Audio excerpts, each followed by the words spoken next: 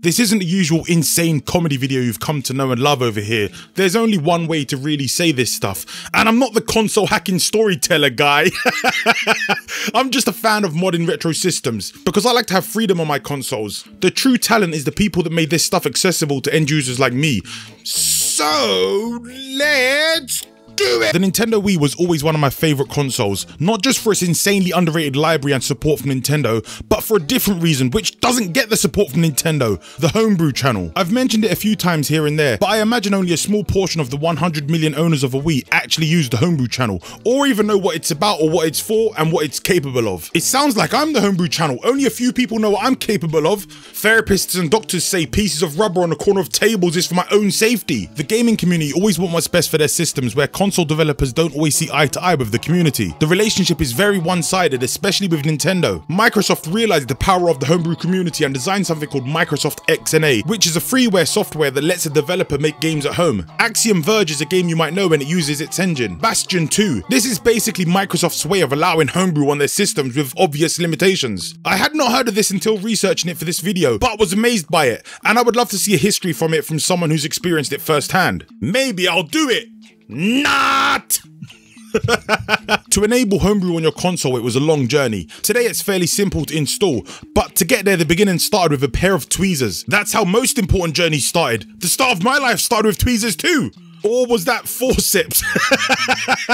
But I can't pretend to even begin to understand the complexity of what happened there, so I would strongly recommend checking out Modern Vintage Gamer's video about it. It's the talented people like him and the hackers that make me feel like even I have a comprehension of this stuff, because they make it accessible to everyone in the community. The goal of the Homebrew Channel was pretty much exactly what it says on the tin. It wanted to enable you to run unofficial software otherwise known as homebrew. This could be homemade games or programs. As with hacking a console, a developer doesn't want the customer to do it, and will constantly update the system to prevent it. The Wii was no stranger to updates, and Nintendo would make patches deliberately targeting these exploits that enabled homebrew installation. With hacking consoles, there can be various ways to do it, from hardware mods to software mods, with the intention being to get past a security lockout of some sort. A hardware mod usually requires opening up the console and soldering a chip or altering a board in some way, but there are other types of hardware mods that can be done. On the PS1, there's a method that doesn't require any permanent alterations to boot backups, just a spring or a piece of blue tack on the button at the back, with a few time swaps, and that's it, security evaded well and truly.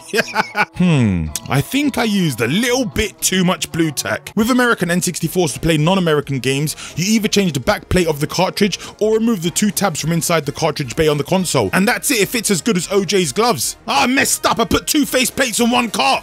If the cartridge don't fit, you must have quit. These are two of the most simple common ways to bypass security with little to no knowledge about hacking. There is the Game Boy Advance with the Super Card, which is a physical game with an SD card port that lets you do countless crazy things on the Game Boy Advance and DS. I remember watching movies on my Nintendo DS, and I'm pretty sure I done it on the Game Boy Advance too. With software mods, they can be done by finding an exploit in a system's architecture and using this exploit to bypass security, which allows hackers to do what they need with the console. Software mods can be temporary or permanent or somewhere in the middle. They call those ones the Malcolm mods. Exploiting the console security can be done in very inventive ways, and over the years the Wii has had a variety of options. Again, I can't even pretend to even begin to understand on a coding level what any of this stuff is, what it takes and what it does. Weebrew.org has a brief breakdown of some of the exploits used on a Wii to access homebrew. Smash Attack requires a copy of Super Smash Bros. And works on all Wiis. Indiana Bones.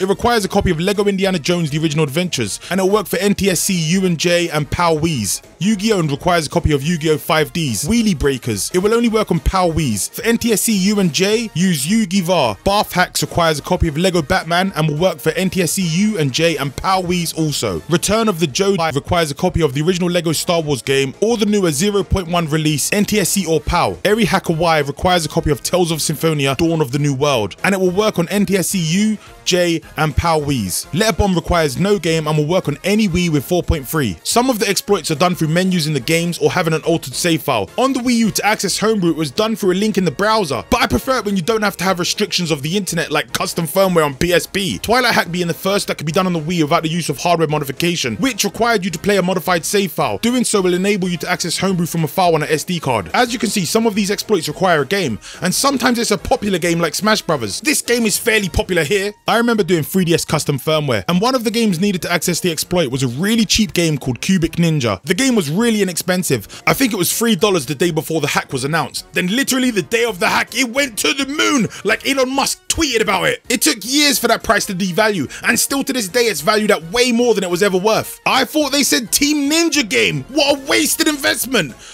Can we get 50 garbage trucks in the chat, please? I can't even begin to pretend to understand how these hacks work or how they figured it out, which is why I referenced checking out MVG's video before, because he will break down the technical side of it, making you feel like you fully understand the logistics of all the intricate details. I mentioned in the Pandora's Battery video, a group of hackers reverse engineered a way to get into the PSP service mode, but they didn't have the official tool to do it, but instead they spent years working out with their own intellect and methods. Reverse engineering and homebrew are not illegal practices. That's why a lot of these teams can work out in the open the way they do, but what crosses the line is how you reverse engineer and what you do when you've succeeded. In 2020, a team reverse engineered a PC port of Super Mario 64, which popped up around the time of the Nintendo leaks. I remember reading stuff that basically said the team deliberately avoided reading any of the Mario 64 code, and that Nintendo would only have a case against them if they found any code that was similar in their source code. Rooting and jailbreaking phones isn't illegal either, but to root or jailbreak for the purpose of copyright infringement, then the piracy part of the act is illegal. Like with emulation itself, it isn't illegal,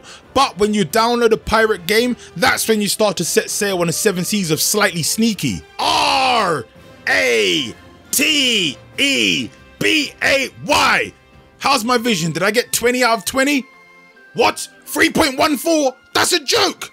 A smart one with hindsight. Because laws are so complicated, I'm talking in general terms. From what I can see, no one wants to go court over this stuff and make a precedent, because when they do, it could go either way. The doors could be open for abuse or closed for those doing legitimate great work from the hacking and homebrew scenes. Modifying the firmware of a phone or console would likely void the product's warranty, but like with most soft mods, it's reversible. So if you have an issue or you need to send it off for physical repair, you're capable of doing that. I'm so happy to see devices come with allow apps from unknown sources and developer options, because this gives more control to the customers. I've personally not rooted an Android phone in 10 years, but when I used to use an iPod or other Apple products, I had to jailbreak it because those things just don't serve my needs. Way too restrictive for a consumer like me. I can drag and drop an MP3 on an Android phone and download music from anywhere, but on Apple products you have to install proprietary software and transfer it with that. I'm not a fan of that. I would rather jailbreak the Apple device than find some sort of unofficial apps and make the ecosystem friendly to my needs. See, look at this, I've got an iPod Touch. But how do I turn this thing on again? The Homebrew Channel would allow a user to run unsigned code on the console through this application. Think of the Homebrew Channel as a gateway to goodness or a passage to provisions. Or another something synonym to something synonym. I spoke about the benefits of running unsigned code on the PSP and the power the Pandora's Battery had for the community. The main goal was how it could restore bricked PSPs. There is a similar case with the Wii. A homebrew software you could get was called BootMe, and it could be loaded via the Homebrew Channel or into the boot, which is accessed by holding reset when turning on your console. Which is why when you buy a secondhand Wii, always check if it has this. This would save you so much time from installing Homebrew. From BootMe you could back up the Wii's NAND, which is the system software, so you can have that essentially as a save state for your Wii in case you mess up at any point when you're running these unofficial applications. A lot of this stuff is running unsigned code on a console, and similar with the PSP, it's possible to brick your console during this process in many different ways. You just boot up BootMe and Boot 2 and go back to the NAND you have on your SD card and you flash it to your bricked console. BootMe has access to other things you can change and manipulate on a console level. It's pretty cool. I know what this Boot 2 NAND flash talk is pretty confusing, so most tutorials will simplify it for you with the guide, bearing in mind that people might need this, but they might not have any clue what they are doing or why. This reminds me of school. They didn't tell me why 2 + 2 is 4, they just said -1, that's 3 quick maths. Every British person gets told that, and how to make tea then put into the real world. These sort of things fascinate me from the homebrew community. They give us the tools to be able to recover our consoles instead of sending them off for repair. It can get pretty confusing and we end up just blindly following guides, not really having a full understanding of the process. But when you even understand this stuff at a basic level, it's really interesting. To install Homebrew Channel, you need to use the Hack Me installer. Depending on what firmware you're on, different exploits are needed, but updating to the latest firmware and using the letterbomb exploit by putting the files on your SD card, then accessing the Hack Me installer through the notifications option is probably the simplest and preferred method. Within the Hack Me installer, you would either choose to install either or both the BootMe and the Homebrew Channel. Like with the Pandora's Battery story, the goal of the team to get in the Homebrew Channel was innocent, and the thing you will see among these guys is they don't want to enable piracy or encourage it. They want the community to be able to have freedom with their systems. Hacking a console comes with many benefits as well as challenges for the hackers, and as the generations move forward, security improves and the specs offered gives them tools to experiment with. Team Tweezers or Failoverflow have a philosophy. Failoverflow has always gone out of their way to make clear the point that they do not support nor want anything to do with piracy or pirates. They are simply a group of hacking enthusiasts who share their work with the community that they played a major part in founding, and have made every effort to ensure that their work is not associated with bootlegging. It's commendable work they do, but I would be lying if I said I never used Homebrew for anything other than honourable usages. There's a Homebrew browser that allowed you to cycle through the Homebrew apps the community made, which is great, and they can be installed directly from the app, instead of needing to connect the Wii SD card to your PC, then back to your Wii after transfer. A modded Wii has always been one of my favourite video game consoles because of what it's capable of doing. Tweezers had certain intentions of freedom, but I think the pirate side of the freedom is just as fascinating. You can change the console's region, install WADs which allow you to run N64 games which are never put on the virtual console, have emulation from pretty much every console and thousands of ROMs on the SD card. You can even enable backups to run from a burnt disk or USB. Not saying I've done this, but you could borrow a game from a friend or buy it,